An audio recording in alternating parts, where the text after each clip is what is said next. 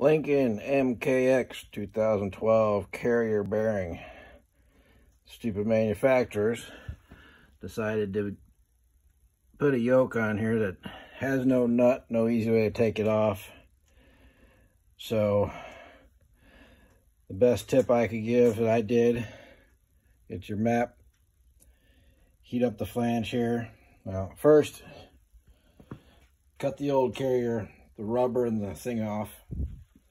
I left the bearing on. I saw one video where the guy cut the bearing out, but then he also nicked and grooved the yoke there, so I left that on. I'll use a bearing puller to get that off. So I'll pull that off, but to get that off, just heat it up.